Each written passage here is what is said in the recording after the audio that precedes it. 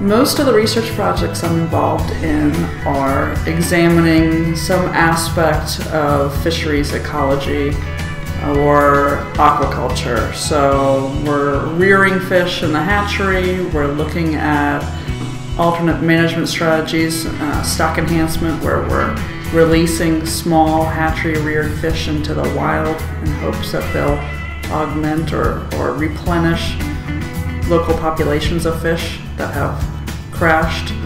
Or, we're studying behavior and movements of a variety of different species.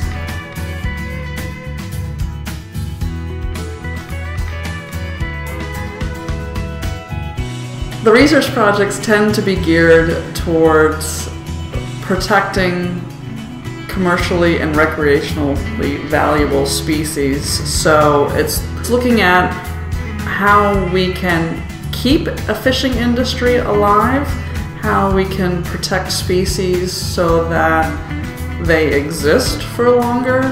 For the winter flounder stock enhancement program, it's geared towards adding more fish to the ocean. So it is replenishing a population of fish that has been crashed for a variety of reasons, whether it's overfishing or predation or pollution or global warming. It's to sustain a species over a longer period of time.